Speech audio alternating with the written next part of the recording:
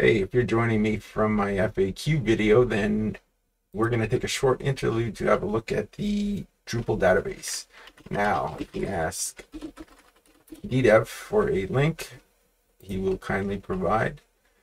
So over on the left-hand side of this browser, we have a list of databases. DDev by default uses DB, which is absolutely fine. And as you can see, it's quite a list of tables. It's actually not the full list, it's paginated. So we'll go to number 2 and there's the rest of it. There's a users table, all your taxonomy, shortcuts, you can read it. We're interested in Node. There's a number of tables here. All of these together, everything together makes your pages, but these node tables in particular are for the content. Node is a very simple table. You get your node ID, BID, so on and so forth, as you can see, but the important bits are in like node body, node comment, you can use a comment.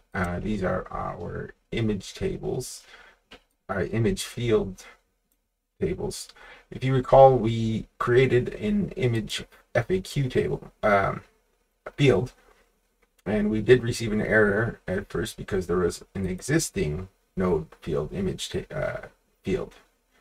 I keep referring it to these as tables, and that's really all they are, as you can see. Go ahead and create stuff in Drupal. See what changes in your database. I know there's a schema out there somewhere. If you want to have a look at it, all you got to do is ask Google Drupal 10 database schema, and it looks pretty old here. I don't know, but there you go. You got a couple anyway. Drupal 7 and 8. If you look hard enough, there's probably one for Drupal 10. Have fun. In the next video, we will create a view for the FAQ content type. Thanks for watching.